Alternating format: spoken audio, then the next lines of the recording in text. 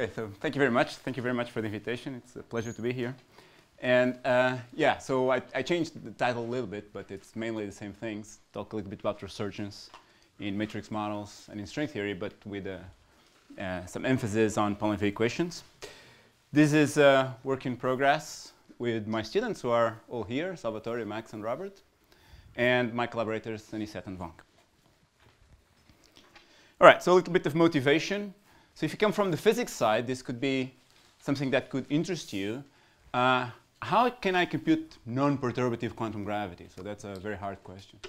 And string theory tries to address that, and it does generically so perturbatively. So that's sort of the free energy of some string theory, which is this famous sum over a Riemann surface of different genera. And that series is asymptotic. So we would like to go sort of beyond it, find a non-perturbative construction of string theory. Not so much a definition, I will not have a lot to say about that, but about a construction. And in the process, it could be nice that whatever this non-perturbative construction is, that might be a Transseries, could give us some hints on the semi-classics of what's going on. Just not perturbative semi-classics, which is encoded in that sum over Riemann surfaces, but perhaps some non-perturbative semi-classics. And the simplest example to do so is in 2 dimensions, where quantum gravity is described by the Painlevé one equation. So if you don't care so much about physics, but math, you care about that equation which is up there. That's the Painlevé one equation. And this describes the specific heat of minimal strings with no matter, which is basically 2D gravity. And the solution is this specific heat, and you can construct the free energy and the partition function or the tau function by just following some specific rules, where the string coupling relates to the Z of Painlevé in the way that's written there, and here's the free energy. This perturbative series is asymptotic. These coefficients grow factorially fast. We would like to go beyond perturbation theory and say something a little bit more precise. And this can be said for other equations. So another equation that could be of interest is Painlevé 2, because it relates to the 2D supergravity. So that would also be interesting. The equation is there, the partition function or tau function is there, the relation between the Z of Painlevé and G string slightly different. But again, we have a perturbative series with asymptotic, coefficients grow factorially fast. There's many other examples. We could have higher order Painlevé type equations and so on. Mostly I will talk about Painlevé 1. I'll say some things about Painlevé 2, and I'll also say some things about discrete Painlevé 1 equation. So that's sort of, let's say, more physical motivation. But there's also a mathematical motivation to look at this. These are the famous poles of Painlevé equation. So these are plots for the Painlevé 1 equation. The Painlevé 1 equation has a Z5 symmetry. So there are sort of 5 pizza slices on the complex plane of Z. And it has movable singularities. Excuse me. There are movable singularities, which are double poles. This has been classified, well, actually over 100 years ago now by Boutreau. And poles can accumulate in 1 pizza slice. This is the so-called tritranqué solution. On 3 adjacent pizza slices, this is the tronqué solution, or everywhere. That's the general solution. So you could ask, what is the exact location of these double poles? Well, they depend on initial data or boundary data or Transseries parameters, whatever you want to say. But if I tell you what's that initial data, where exactly are they? So could we say something about that? To do so, we have to do Stokes phenomenon. And this plot, you probably all have seen it, because it amazingly made it to the poster of the conference. But so now it's more famous than it was before, so I'm very happy for that. And in order to do Stokes phenomenon, in order to find where all these zeros are, you have to cross these lines where there are singularities on the Borel plane. That's the Borel plane, and that's a line with singularities. And so I need to know how to cross all Stokes lines in order to tell you where all these zeros are. But every time I need to cross a Stokes line, I need to know about Stokes data. So if I want to go everywhere, I need to know all Stokes data. And because the problem is nonlinear, well, I have an infinite set of numbers. There's a quotation marks for a reason. I'll tell you that in a minute. So I need to know all these numbers. So that's a part of the project that we have ongoing. Can we find all those? And we would like to have a bonus, which would be, can we also have a physical interpretation of what these poles are and what this Stokes data is? That's less clear. And this does not only hold for these Painlevé solutions, but also for the classical Painlevé equations, but also here for discrete Painlevé. This comes from a matrix model. This is the discrete version of, say, the Painlevé equation, where R now replaces U. It's the specific heat of a matrix model. And, well, I'm not telling you what that figure is. I'll tell you that in about half an hour, 45 minutes. But those are also poles, double poles of this discrete Painlevé R. And I would like to know, that's a density map. This was done in a computer. It was a slow calculation in a cluster. I will try to also find out where are all these guys. Can I actually pinpoint them, do something a bit better than just a density plot? Again, I'll mostly focus on Painlevé 1, say a little bit about Painlevé 2 and discrete Painlevé. Okay, so that's sort of the motivation. And so I'll tell you a little bit about old work, how we constructed Painlevé Transseries, and how we would try to approach resumming them and trying to get some information out of them. And then we will see that these Painlevé solutions, they all, or Transseries to be more precise, they all have a property which is associated with the fact that they're resonant. So I need to understand where to, what's the good context to deal with resonant in the Painlevé context, and how will that influentiate what goes on with Stokes data. So Stokes data is, let's say, slightly different from non-resonant case. And I will show you this numerical work that we've been doing on how to try to find out what are all these numbers and how they organize themselves. Then I'll slightly change gears, assuming that, okay, so let me already give you the punchline. We don't have all the numbers. We have many numbers, but we don't have all of them, so that problem is still not solved. But let's assume that maybe I had solved for all of them, and we still hope that we will do that soon. Then I can move on and now find out where are all these poles, where are they located, both for the Painlevé case and for the matrix model. And then in the end, I'll tell you, if there's time left, I'll tell you a little bit about resummations and their semi-classical decodings, plural, and I'll tell you why I'm using plural here. All right, so let's just start. Painlevé equation, again. That's the equation I want to solve.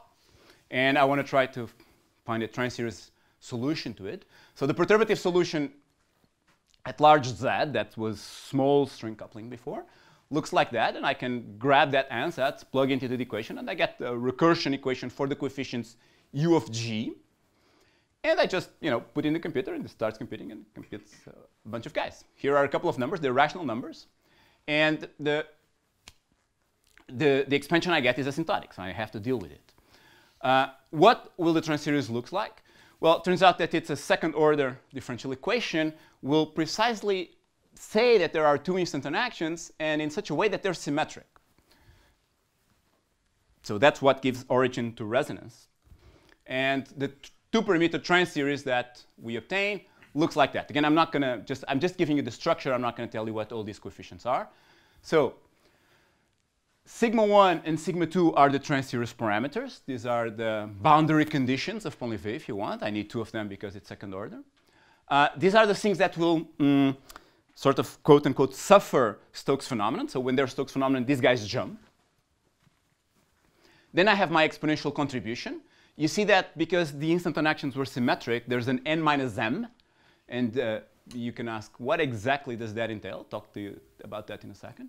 There's some logarithms, which actually, it's a finite sum, so they're not terrible. And then there's some phi's. The capital phi's are asymptotic series. And this is what they look like. I'm here putting them in as expansions in GS, which remember was Z to the minus 4/5 or whatever it was. And they have different starting orders. So there's a beta, which is going to be important in a little bit. The log sectors, the reason I'm not so concerned about that is because they're not independent. Again, this is an effect of resonance. It's sort of the hallmark of resonance in these nonlinear problems is that there's these logs sort of distinguishing Borel singularities. So they all relate to each other. So I can deal with them. In fact, I can just exponentiate them when I move to the partition function, and I will not worry too much about them.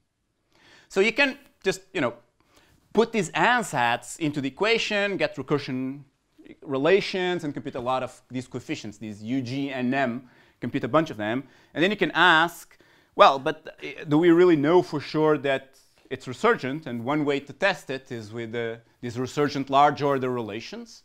So I'm going to look. I'm sorry, now there's a capital F where there should be a U. This is a slide from some other talk. So Resurgent tells me exactly how those coefficients are going to grow at large g. So they have, the factorial growth, the subleading exponential growth, and so on and so forth, with the 1 instanton contribution giving the A and the 2 instanton giving the 2A and so on. So I can ask if the different elements that I have on the Transseries, this is at non-perturbative level, precisely reproduce the growth of these perturbative coefficients. And just a comment, which is because this is resonant, there's this A and minus A. This is actually the picture I should have in mind, but that's just a technicality, so let's not worry too much about it. So can the non-perturbative content, these UG and M's, tell me about the exact growth of this perturbative series? So can they predict these rational numbers with some irrational information, like pi? These S's are Stokes data. I'll come to that in a little bit. For the moment, just want to illustrate the idea. And so here's a test where I'm looking, I'm going to different order in G, here up to 30 loops if you want. And I include in these large order relations different instanton contributions here up to 9 instantons. And I'm trying to see how many digits of precision and I get. And you see that I'm above 70 digits of precision up there. So, I mean, this is telling you that you should have some confidence that, in fact, what I'm finding here is a resurgent structure. So that's sort of the data that I'm not going to show you any numbers. You can look them up in any paper if you want. I'm just going to tell you that we have all these data that we're going to work with. And the same can be done for Painlevé too. So let me not waste a lot of time in this slide because it's exactly the same as the previous one, but just for the different equation, a different perturbative solution. Now there's a factor of 3/2, and then a different asymptotic expansion. Again, it's a second-order differential equation with 2 instanton actions which are symmetric because, again, it's resonant, so it means that there's a string theory inside. And this is what the Transseries looks like, almost the same as the previous one, so not a lot to be said. Of course, it's a different equation, so the relations between log sectors is slightly different, but other than that, all is the same. And you can also validate this equation, this solution, this Transseries solution as being resurgent. Okay, so now we have these solutions. What would we like to do with it? Well, we could think maybe I should now try to resum. So I have all this data. I wanted to find a non-perturbative partition function for 2D gravity. I want to find exactly where are these poles of Painlevé. Can I play with that? So one way to do that is in the following way. So I grab each block, each phi and m was an asymptotic series, and I'm going to Borel resum it to try to get some number out.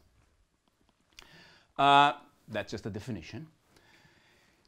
In practice, we don't exactly know what that Borel transform is because we don't have infinite data. We have a limited amount of data, so we have to do some approximation to that Borel transform and play with it. But OK, let's assume that that so far doesn't bother me a lot. And then I do this sort of Écale-Borel resummation where I put all these guys into the Transseries, and I should be able to start computing some numbers. So the first thing, which I already mentioned, is that I still need Stokes data. So this is sort of a quote-unquote local solution, because I still need to cross Stokes wedges and go somewhere else if I want to go global. So I need to know Stokes data. So that's the first thing that I still need to worry about, and that's what I will be talking about for quite a bit next. And the second thing is that these 2-parameter Transseries solutions are resonant. So now I really want to point out that there's that n minus m factor there. And if n and m are both 0, that's just the perturbative sector, the 0, 0 sector, that's great. But when n is equal to m, all these diagonal non-perturbative sectors, the 1, 1, 2, 2, 3, 3, they all have the same weight. So we can ask ourselves, how exactly are they playing with the perturbative sector? And is there any change in the physics of the problem that I am looking at? Let's try to address the first problem and try to understand how can I cook up Stokes data for this Painlevé 1 case. And so for that, I want to start just one step back and think that I have different instanton actions. And let's just think a little bit about what is Stokes data for general problems where there are many instanton actions. And then I will focus on the case that, well, I have 2 and they're symmetric. So let's just assume that we have k distinct instanton actions and some Transseries solution, where now the Transseries parameters are just all together in that k-dimensional vector sigma. There's the exponential factors. And then there's the phi n's, which are asymptotic series. Now, I'm not worried if they have a starting order or not. So let's just some asymptotic series, which are labeled by n, which is a vector in this semi-positive k-dimensional lattice. All right. Where are the Borel singularities? So we're on our path to try to understand Stokes data. So let's ask where are the singularities where Stokes data is going to be related. So I have this k-dimensional lattice, and I need to project down to the Borel plane to know exactly where these singularities are located. And the projection map is precisely done by the instanton action. And that's the reason why we'll see that resonance is going to change the way that these guys are organized. And in this business that at least these problems that we've been solving, the resurgence functions are all simple resurgence functions, which means that the singularities are simple, or in other words, that there's only sort of two types of singularities, the pole and logarithmic branch cuts. So here I'm not showing you the pole, and I'm not showing regular stuff, so I'm just focusing on the log singularity. So what we see is that at the lth singularity of the n instanton sector, there's a log branch cut, which is a specific projection from this zk lattice. And then I see the resurgence of the nth plus l sector in the Transseries. And there's a coefficient in front. And this coefficient in front, we're calling it the Borel residue, because basically of the pole. And that's a number. So that tells us how to go from the nth to the nth plus l sector. So that's on the way to try to understand what Stokes data in this k-dimensional series are. Now, another way that Jean has taught us many years ago, I guess, is that all these singularities should be encoded in these alien derivatives that were discussed this morning. And the analog of the formula that I've just shown you for Borel singularities is that bridge equation for the alien derivative of the nth sector. So the alien derivative is only non-zero if there's a singularity, and we already discussed that singularities is L dot A. And at that point, I see the resurgence of the nth plus L sector, and in front of it, there's this inner product of the Stokes vector times the arrival node, if you want. So you see that this Stokes, well, this is a k-dimensional vector of Stokes coefficient, and these vectors are associated to specific lattice sites only, while the Borel residues need a beginning and an ending node. So there's a relation between them. Here are two examples on how to relate these. Let me show you the previous formula. So there were these Borel residues, these numbers, and we need to know how to relate them to Stokes vectors, because if you're actually, well, we'll tell you this in a little bit, that we are actually computing these residues, these numbers, so we need to know how to construct the vectors, which are going to control for you Stokes automorphisms and wall-crossing formula and so on. And the relation is nonlinear. So if you're doing a numerical procedure, there's going to be some error propagation. Now, not all lattice sites have Stokes vectors. There's a relation there. In fact, most of the lattice of the ZK lattice is completely empty. They accumulate in the all negative K orthon. Let me try to motivate why. So here I am on the 3-2 sector, and what I'm showing in different colors and different fonts is the possible alien derivatives out of that sector, single alien derivatives. Then I can still take multiple alien derivatives and sort of iterate these motions, but these are the single ones. And you can see that if you think of this as creating 4 quadrants out of the 3-2 node, the first quadrant is completely empty. And it's pretty much the third quadrant which is populated. So what happens is that this is where Stokes vectors are going to be. So there's a third quadrant, which is pretty much populated, and there's an infinite bunch of vectors that I should compute. On the first quadrant, there's nobody. And on the second and the third, I just go slightly in. And this is true generically in k dimensions. So there should be a all negative K orthant, which is packed, and most of the other ones are sort of empty. And we would like to know, or we actually need to know, all these vectors if we are to go around and go global on the complex plane to find all these Stokes transitions. Let me tell you why. So again, the plot that you've seen before when you walked into the auditorium. And let's just consider on the zk lattice direction ith, the forward ith direction. Okay? It happens that, so if it's the forward ith direction, is a little bit like being there on the x axis. There's just a single guy going forward. It only has a component along the x direction. So the Stokes vector is just along ith. And the Stokes automorphism for that case becomes particularly simple, because on the Transseries, it just gives you Stokes phenomenon, right? The Transseries parameter just jumps along the ith direction and nobody else. And this is the usual story that there's an exponential suppressed guy that I need to grab along and bring for the ride. So what would be the generic structure of these Stokes automorphisms in the k-dimensional case? Well, let's just consider for a second this generalized alien operator, where the only thing I'm doing there when I define this G is just forgetting that there's a Stokes coefficient and just put the generic vector V there. And it's very simple to see that they satisfy these commutation relations. So, but what I want to know is what's going on with the alien derivations. So when I specify to the alien derivative, you see that the nth plus m guy has that combination. So the alien sort of lattice of the algebraic structure of this alien lattice only closes if this vector is, of course, proportional to nth plus m. And this is not necessarily required.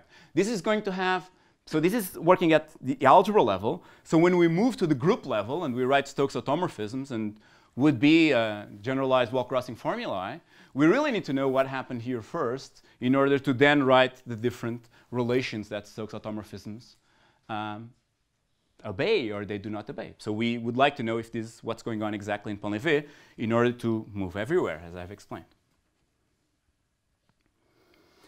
All right, now comes the problem, which is that this is resonance. So I still haven't mentioned resonance. And the problem is associated to this projection from this lattice that I've sort of been talking about to the Borel plane. So what the gray, let me just go back 2 slides to show. I'm sort of sitting at the same point, 3, 2. And what I'm showing now is multiple derivations which are non-zero that I can do moving out of 3, 2. So I have here this going from 3, 2 to 4,2. There's a derivation which I can then iterate, and I can actually iterate infinite times. But for instance, I cannot iterate down infinite times because I end up at the boundary of the Transseries structure.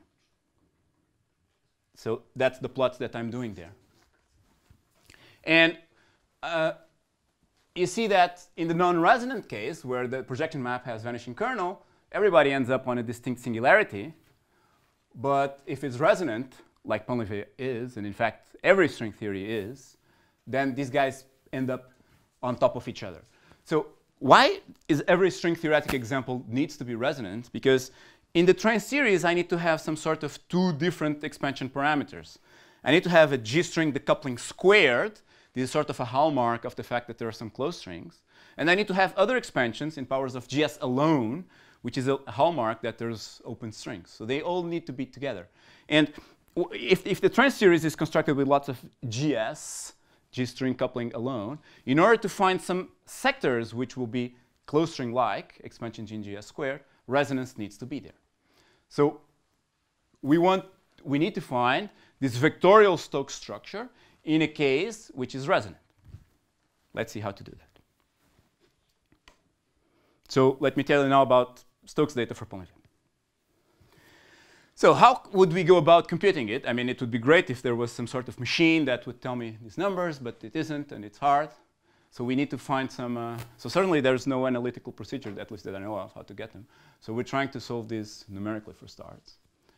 So as I said, the resurgent functions we have to deal with are simple. So I have singularities which are poles and log branch cuts. And before I showed you the log branch cut, now I'm showing you the pole. That's what it is. So that's the starting order of the nth plus k sector, which appears on the right-hand side. So if I know, because I constructed the Transseries out of the Painlevé equation, if I know the nth sector, and if I know the nth plus k sector, I can compute the residue and extract that guy out. So I could be evaluating residues at the different Borel singularities. So there's a bunch of them, let's say the red, the blue, and the green, and I compute these residues and I extract these numbers. So in practice, this would be all there would be to say, except for the fact, of course, that I don't exactly know what these Borel transforms are, because I have limited data and I cannot compute them exactly, so I need to approximate them somehow. So the numerical method to approximate them is by using Padé approximants, which basically gives you a rational approximation to the Borel transform, and which is a good way to do so, because being rational, it will have poles, and the poles will simulate where these log branch cuts are. Of course, a and minus a are real, and when you play this game numerically, you get a bunch of poles which in fact simulate your branch cuts, but they're all on top of each other. They kind of mingle. So, you know, numerically, you don't really know which are the reds, which are the blues, and which are the greens that you wanted to separate in order to extract these numbers out. So you need to distinguish these branch cuts somehow. And a natural way to do so is precisely by using the fact that when you're doing the inverse Borel transform, or the Borel resummation, use a Laplace integral. And the Laplace integral has an exponential factor, which effectively you can think of it as working as a damping and sort of trying to, you know, wash away the effect of the green and the blue poles so that you can focus on the red one by an appropriate choice of the point where I'm doing the Borel resummation. So you can do that for the first singularity. You can compute the discontinuity between the left and the right Borel resummations along this Stokes line. Find a good approximation for the residue at the red dot. And then if you want to compute, well, what about the blue singularity and the green singularity? They're shadowed by the red guys. So I sort of remove. I've computed this approximation, let's say. I've computed this guy, which is from the red singularity. I just remove it, and I can focus on the guy of the blue and the green and so forth. So there is you know, a clear numerical path towards finding these numbers. So how many of these numbers do I have to compute? It's like an infinite amount. I'm going to waste the rest of my life trying to do this.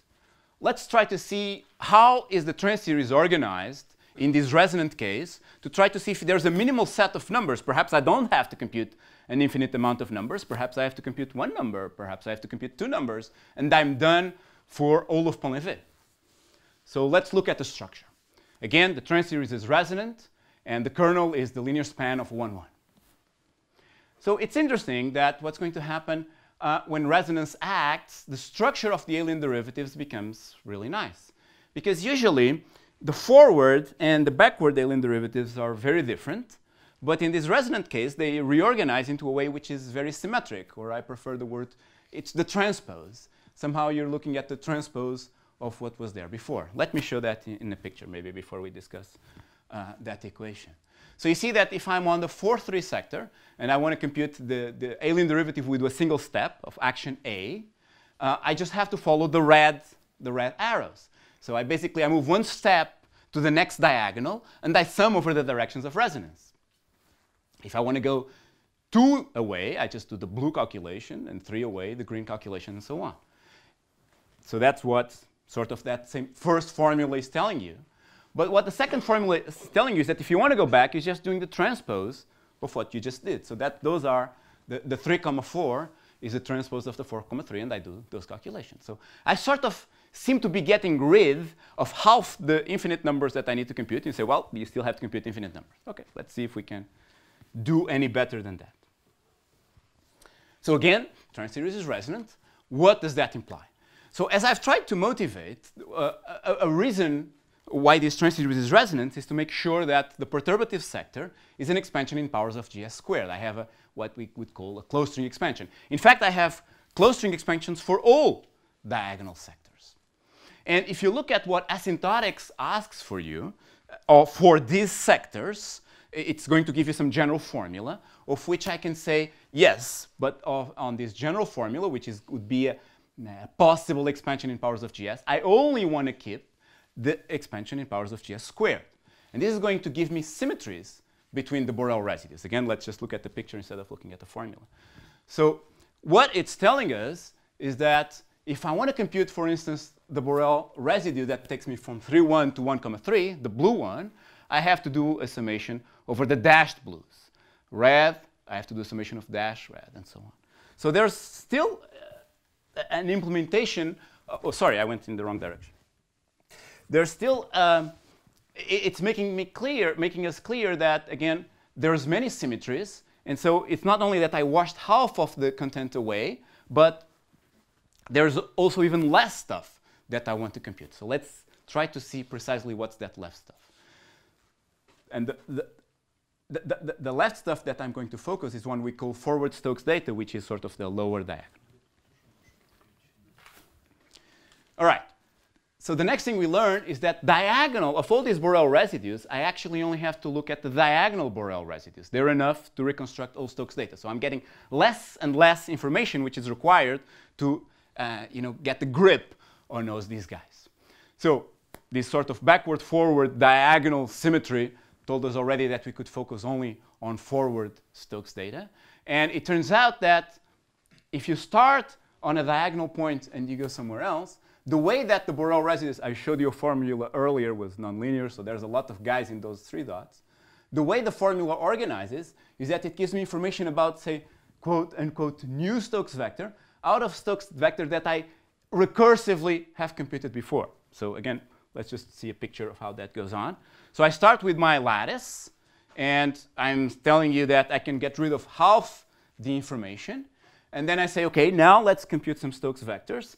And we can compute Stokes vectors from Borel residues that start at diagonal sectors. Here, I'm looking at somebody coming from 4, 4 and 3, 3 down. To get information on that Stokes vectors -2, -3, I need to look at 2 relations to construct a 2-dimensional vector. And this will give me immediately those vectors, just out of guys that came from the diagonal. And then I just keep iterating, because next I want to compute the -2, -4. And the dots is what I just computed before. And then next I might want to compute the -2, -5. And the dots is what I computed before, and so on and so forth. So I'm computing all these guys. So now I know, OK, it seemed like there was a lot of stuff that I needed to compute. I've sort of went down. Let's just apply this numerical method of computing residues. Let's use all these symmetry properties that reduce the amount of data I have to compute to some sort of minimal data. So what exactly can you compute of this infinite lattice? So back in 2011, this was the first time we looked at this problem, we used asymptotics to try to compute these numbers. And, well, it was OK. We computed a couple of many of those numbers are not known. So it was nice.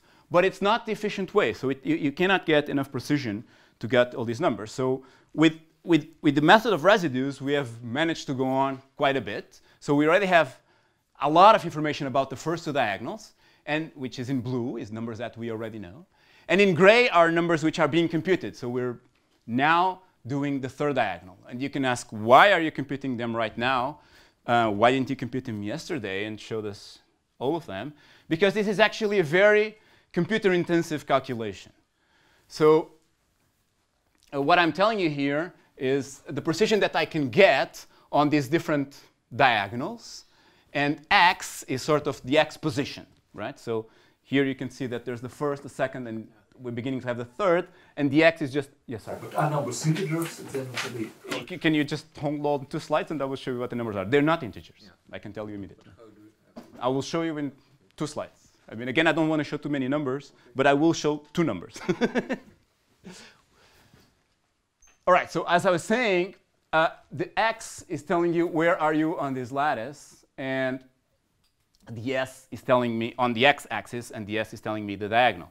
And you see, and that n, I will tell you what n is in a second, is the Stokes data that I'm computing. And you see that when I'm on the first diagonal, I can get a lot of precision in some relatively quick way. I mean, OK, when you're going down to -4, we're already looking at 5 days of computational time. And if we keep going down and down, it's going to be harder. But the problem of going to higher diagonals is that precision drops very quickly. So I'm ready to get 10 digits of significance. It's a 4-day computational time. And because there's all these nonlinear relations between Stokes data and Borel residues, errors propagate really fast. And basically, they tell me nothing about relations that I would like to uncover. So that's why the gray dots are being computed now, because it's probably going to take on the matter of weeks to have those numbers with the precision that we need. All right. So now to try to start answering what Maxime was asking. Well, OK, great. So you did all this numerical work, but I would like to see some numbers out. So what exactly are these numbers that you're computing? So here, unfortunately, the colors are not great. But what was blue and this like greenish here is stuff we know. And I'm not sure what the other color is, but it's stuff which is being computed. But we can guess a lot of stuff, analytically guess a lot of stuff of what we have found. Okay, so let me tell you about what we managed to guess. The first thing is we can go back to this thing I told you earlier, whether the algebraic structure of the alien lattice closes or does not close, which will have, of course, influence on what type of Stokes automorphism relations and wall-crossing formula you can get. So at the first two diagonals, it does. Numerically, within our errors, we verify that there's a closure of the algebra. And if we assume that that's going to be true for any action, and whenever the third diagonal numbers are out, we will find out if we are going on the right direction or not. This tells us that the Stokes vectors are all of this form. So this is a vector, 2 entries. This is not a binomial number. So r plus 1, s minus r minus 1, up to a number, a proportionality constant. So all I have to do now is know what these numbers n are, these proportionality constants are, and they can be reconstructed, as I said before, just from looking at the diagonal Borel residues. So this is what they look like. Walking down the first diagonal, we can infer relations between all these guys. So we can sort of, starting from, let's say, boundary Stokes data, boundary of the grid, I can walk down the diagonals and construct Stokes data inside the grid. And those are the first relations for the first diagonal. So the up one is telling me that I'm looking at information from the first diagonal. There's a bunch of zeta functions coming out, and there's a couple of ratios of the guy which is at position x equals 1 and x equals 0. But if I know the guy at x equals 1 and x equals 0, I can predict the other guys. Similar relations can be done for the second diagonal. I'm not going to write them, but they look pretty much the same.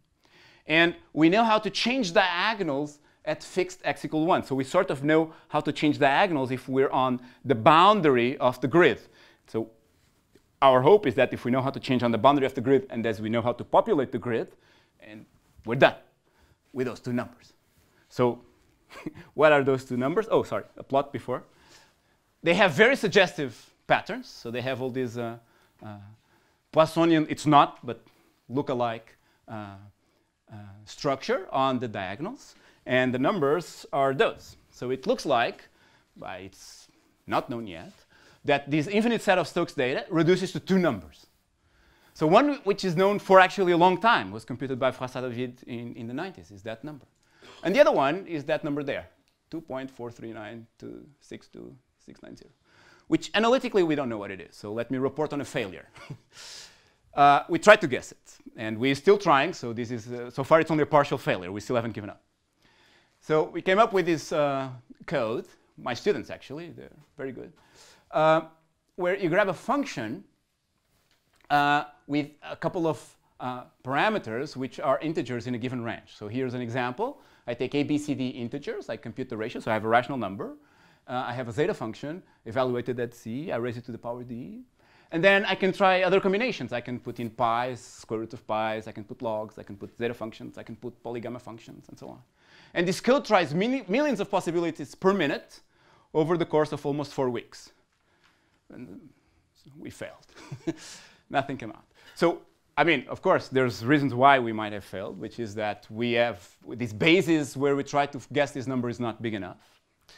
Or it might be, say, the result of the summation of a non-trivial series. So, I mean, it need not be answered in such a way. We don't know. So we still have, so this is ongoing. We still hope to pinpoint that number and finally close this story, but that's what we have so far. That's for... How many digits of this number do you have? This is on the rough of 100. Yes. Sorry. But sometimes we fail. Painlevé 2, not going to tell you about it, just give you... This is computationally more intensive, because remember, Painlevé 2 has a cubic term instead of a square term. So we have less guys. We have those first 4 guys in orange was the first time we looked at this back in 2013. We computed them. And now we're having a second run at this problem, see if we can be better off. I mean, certainly we have more data. We have that blue data. If you look at these n coefficients, so the properties we find are very similar. The n coefficients, they look the same, but we still don't have enough data for me to be telling you that there's only 2 numbers and full stop. So let me leave it at that. All right. So now let's imagine that we had not failed in finding that other number. Well, we do have it numerically, so you could say, well, I'm happy with just numerical results. And let's now start going everywhere across Stokes' line, trying to find where are these poles of Painlevé. Can we do something about it? So remember, this is the picture I showed you already. There's this Z5 symmetry of Painlevé 1. The movable singularity is organized into these 5 pizza slices. There's the 3-truncated solution, where there's only one guy, the truncated solution, where there's 3 pizza slices next to each other, and the general solution, full 2-parameter Transseries. And I'm going to tell you results for the truncated solution. All right, so there's these double poles I had already mentioned. Painlevé solutions generically have double poles. They depend on initial data. And there's a relation between the solution of Painlevé and the partition function, or the tau function. And so the double poles become simple zeros of this partition function. So you could think that these different fields of poles are describing for you different phases of the system we have. And let's just make the problem as simple as possible. Just look at the 1-parameter Transseries. So let's forget resonance for a second, and let's try to see what we can do. And the Transseries is this double sum, where I have an asymptotic series there, and then I have to sum over instanton numbers. So you could ask a very naive question, which is, well, I really don't like to do perturbation theory. I hate doing all this Borel-Padé resummation, so let's not do this summation first, and let's look at summing over instantons instead, maybe just using the first leading guy.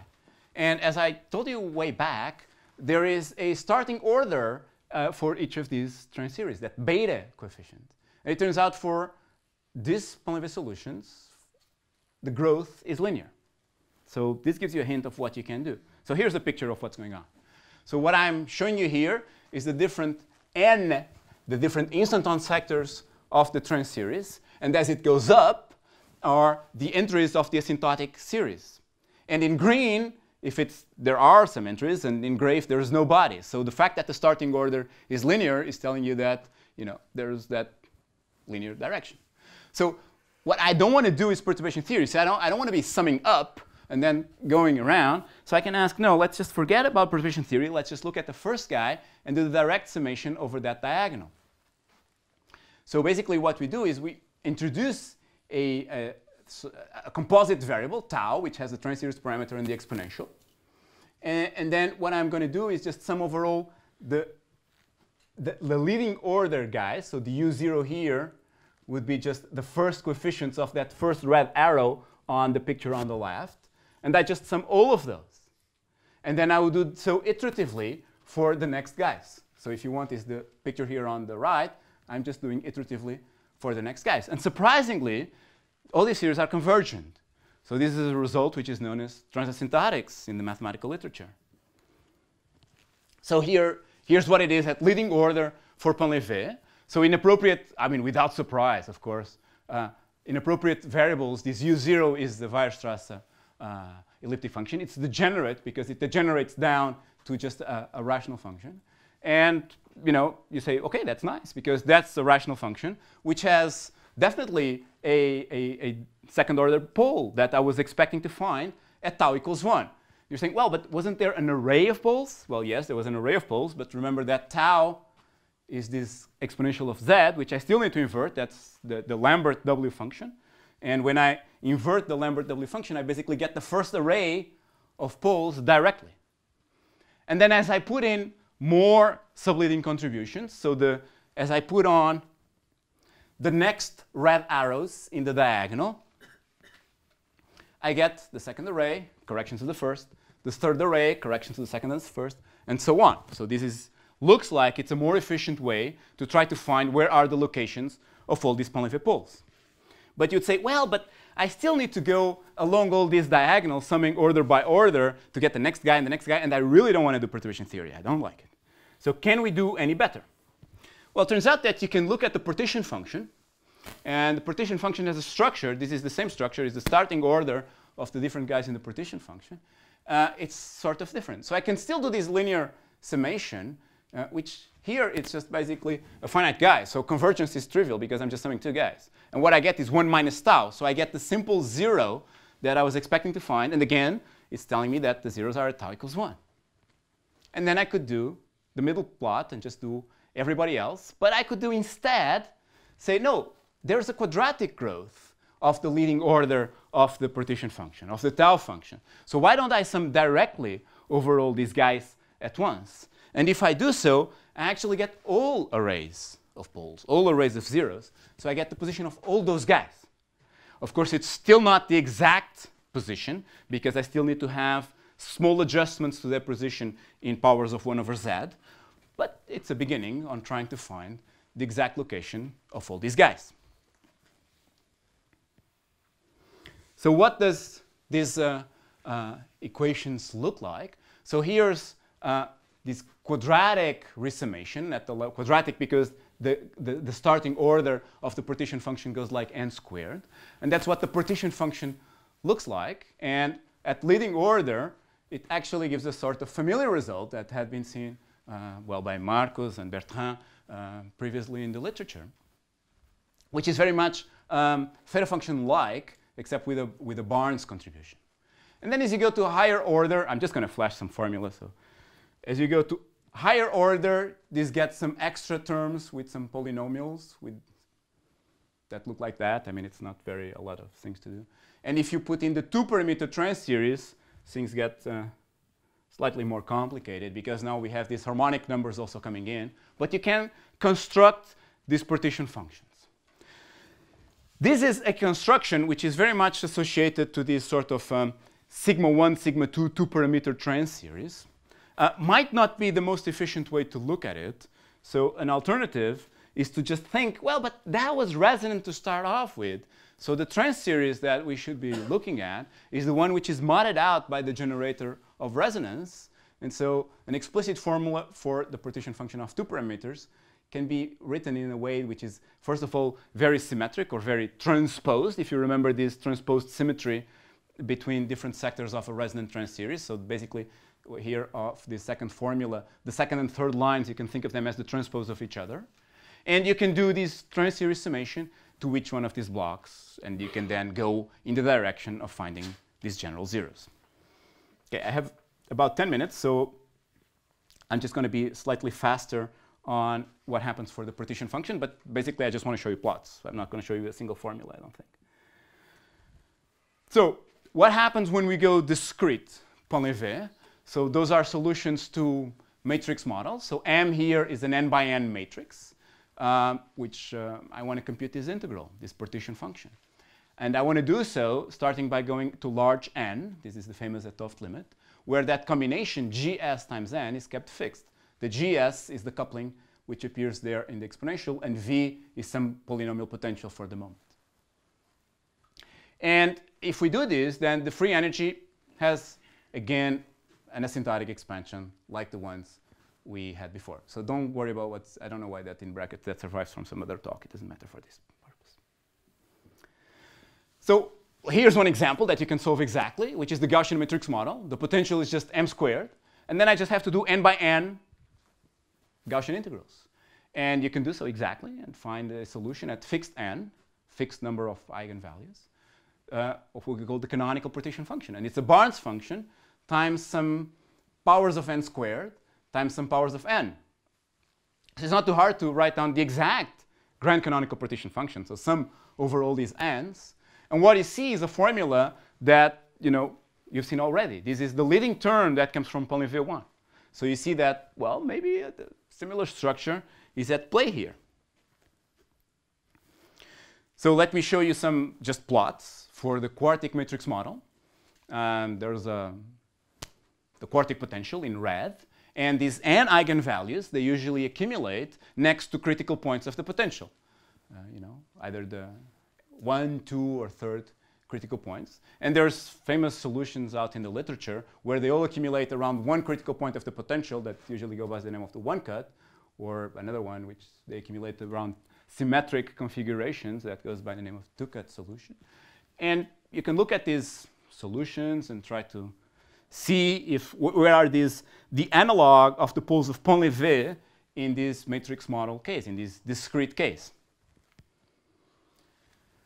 You have to solve discrete Painlevé. So again, I'm just flashing you the equation again. I've shown you this before. R is the analog of U, and I'm expecting that it's going to have double poles somewhere, which should translate to simple zeros of the partition function. And it turns out that, there's a long story I don't want to tell, that you can also construct a 2-parameter Transseries which is resonant. Now everybody has a t dependence, so instead of looking just at sequence of numbers, I'm looking at sequence of functions, but the ideas are pretty much the same. And so we've done this construction and did the resurgent checks I showed you before. Let's not go into that. So let's just assume that this was computed. What can we play with it? Well, the colors are not great, but I'll try to explain. So this is the phase diagram at complex T, at complex tuff coupling, and we find some specific regions. So the either solid or dotted lines are anti-Stokes lines. So these are phase boundaries.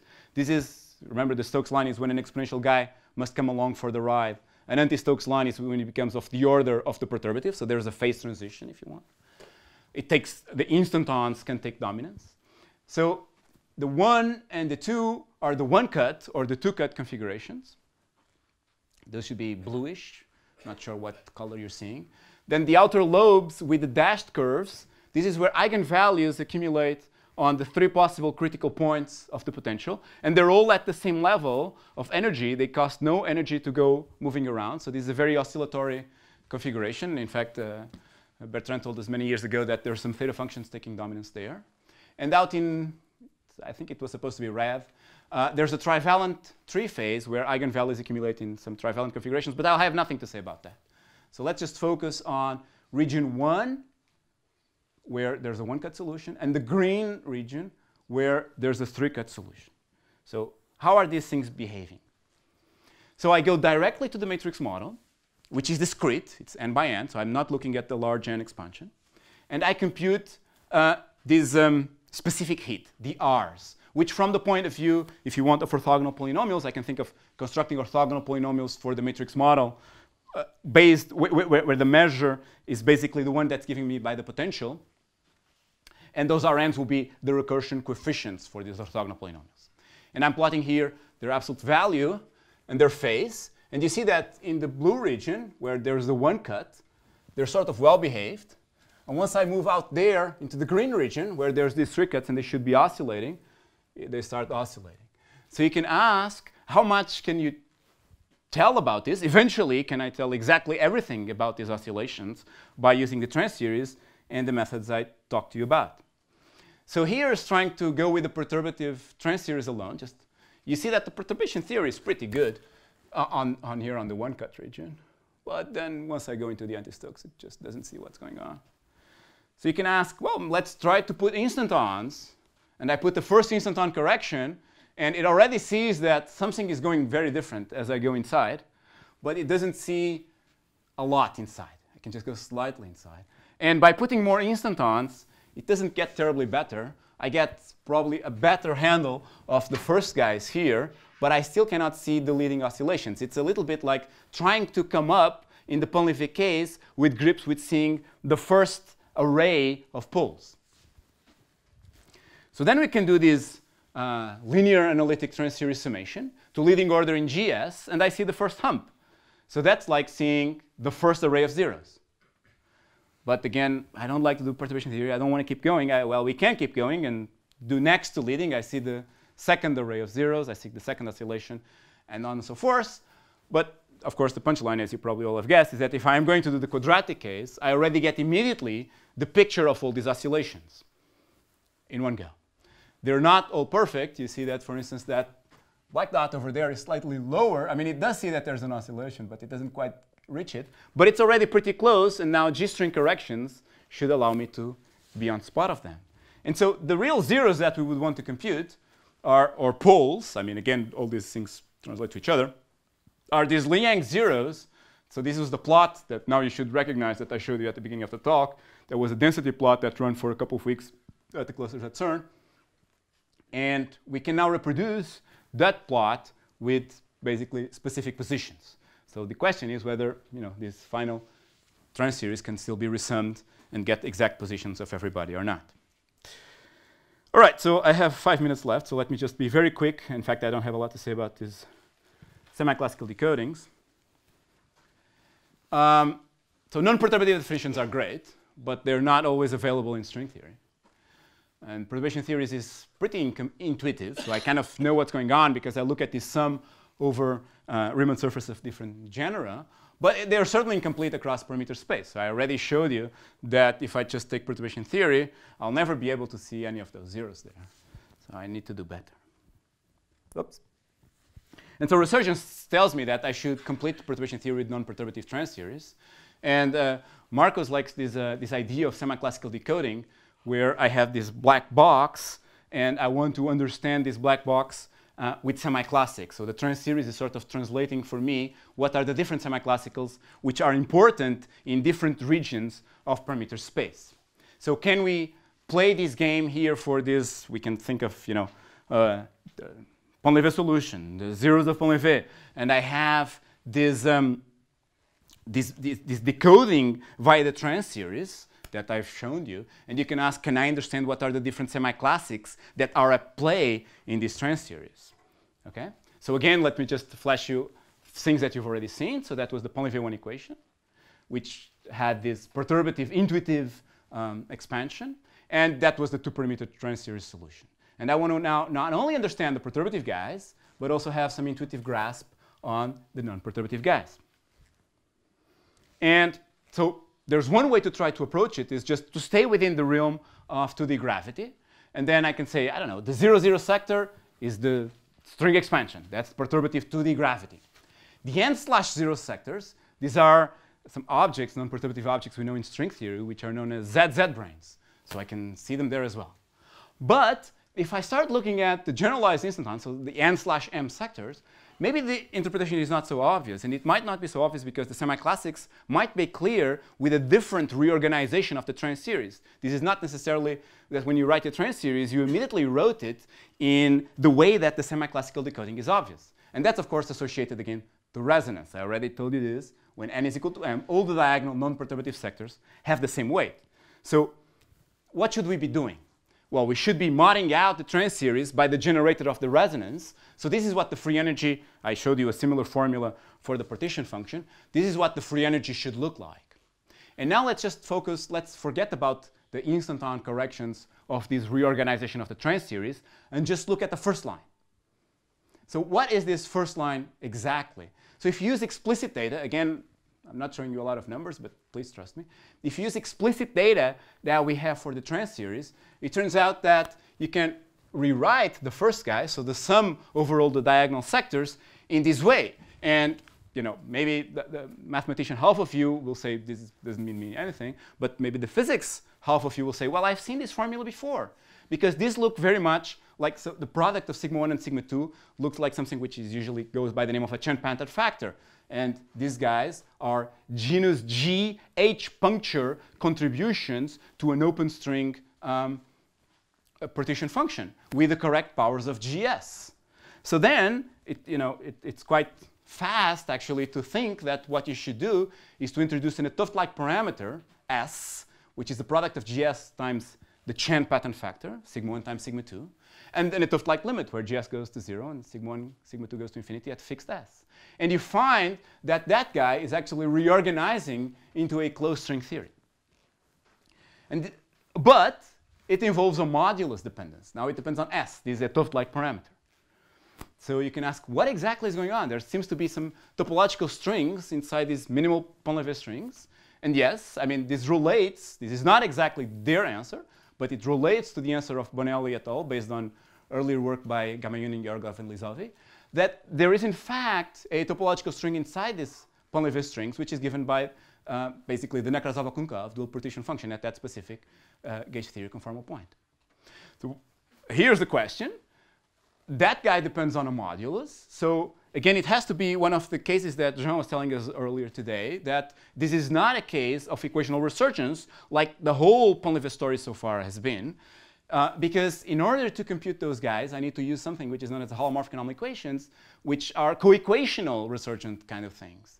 And this is work in progress, and the little introduction to what we're trying to do, you can see in the talk by Sauzin, so that will continue there. But I'm afraid that for me, the time is up. So let me just tell you that I hope I've convinced you that these resurgent transseries solutions work well for Painlevé equations, and that we don't know the full set of Painlevé-Stokes data, but we know a lot already. Well, okay, we can always know more, but we find these movable singularities in the discrete case, in the continuous case. We have a pretty good handle of where they are, and we're approaching, hopefully, exact expressions, doing some sort of exact WKV.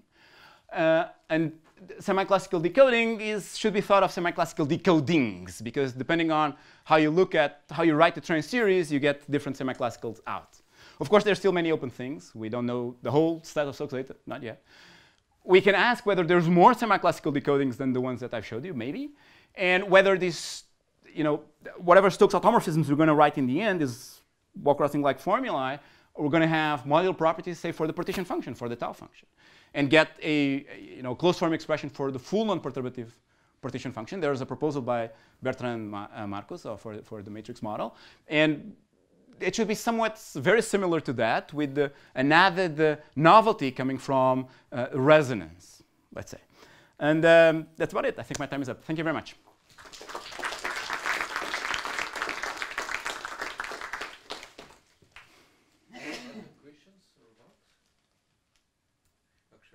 Sure.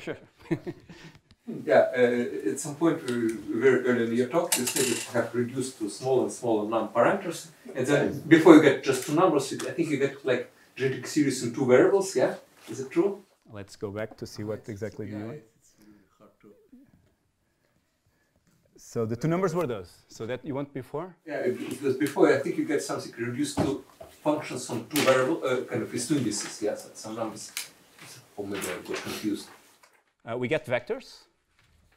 Was that the vectors that you were asking? So we get, so the Stokes vectors are vectors of which we know, say, the x and the y entry. You should guess it's n. And then we need those guys. So those guys, those are labels. They tell me basically which diagonal am I looking at and where on x I am. So it's just a way to label all these numbers. But all these numbers then satisfy this sort of relation. So if I know the first sort, if I know how to start the recursion, then I can go walk down the diagonal. Because those numbers are being for two parameters, this is kind of parameterizing some kind of change of variables into variables? I don't think so. Maybe Jean-Pierre has something interesting to say. I have a question. So for Painlevé 2, general Painlevé 2, you have a parameter alpha. We have not. We have put alpha to 0. I'm sorry. There is a difference for 0. Yes. For 0 is similar to Painlevé 1. Yes. But if alpha is Definitely. 0, you have two other instantons. I agree. We've just done alpha equals 0. The non-results that I've showed you, which was this, is when alpha is equal to 0. And that's what's ongoing. Okay. So maybe at some stage we will do alpha non-zero, but not yet. Thank you very much.